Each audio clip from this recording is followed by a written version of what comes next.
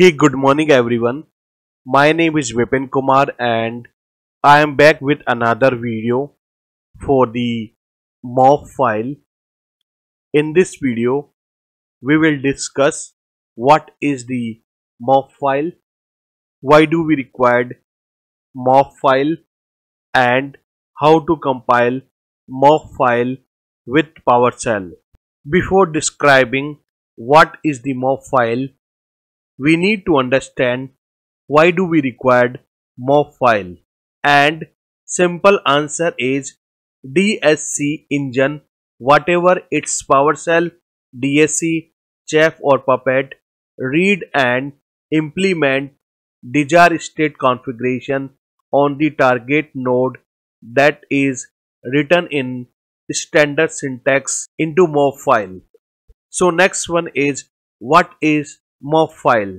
MOF file is a managed object format, and MOF file was defined by DMTF, Distributed Management Task Force, which is a vendor neutral organization that defines a structure way to describe a system and its properties to across all platforms for DSC. DMTF define the MOF syntax and the format so that any vendor or system could implement it, like Microsoft, PowerShell, Puppet or Chef or Ansible. Since the MOF standard is a platform independent, the configuration script you write can run on multiple operating systems. So you can run PowerShell DSC script on Windows or Linux or both. You can manage the configuration of your system with PowerShell DSC using a single and consistent syntax. You can have only one MOF file applied to any target node at any point of time. Next point is that how to compile the MOF file. It is not necessary to use the PowerShell to compile the MOF file. You can use any third-party tools or any DSC project or product to compile your MOF file. Since PowerShell is highly admired MOF standard, so we will use PowerShell to compile MOF file in this demonstration. This is the PowerShell DSC script for the LAMP environment setup.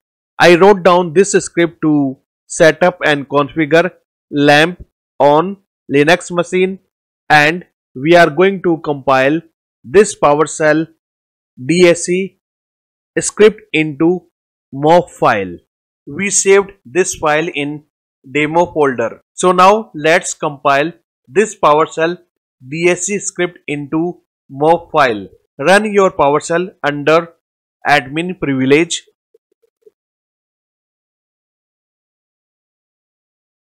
Go to the folder. In most of the documentation online, they define how to convert your PS file into the MOF file by using this command. If you execute according the online documentation, it should convert it into the MOF file. If you look at it run and complete without any message or error message. So what is the right way to convert the PowerShell into the MOF file? Let me tell you. Open your PowerShell DSC script.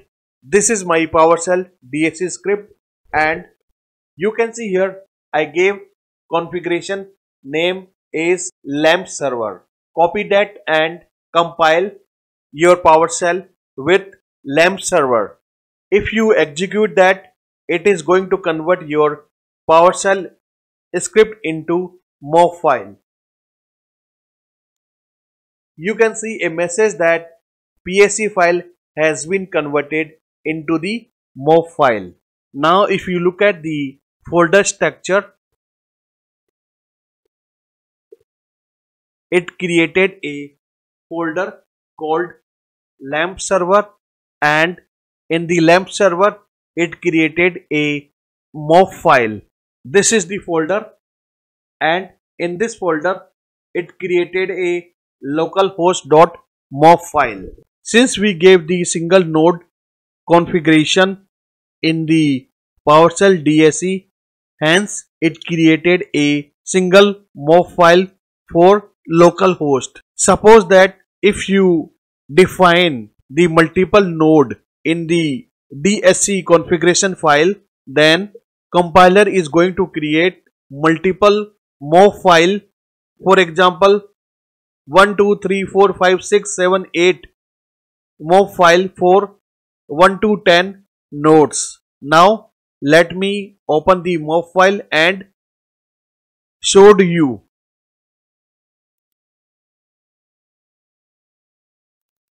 This is the MOF file content, and this content is readable by the DSC engine.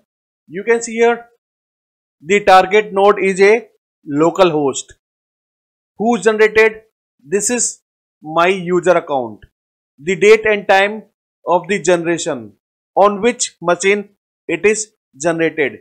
This is my local machine, and this is the DSC resource or desired state configuration that is going to implemented on the target node by DSC engine. You don't worry about the MOF file. You can use any DSC to convert your PowerShell script into the MOF file. I hope you got a better understanding about the MOF file. In this video, that's all. Thanks for watching. Have a nice day.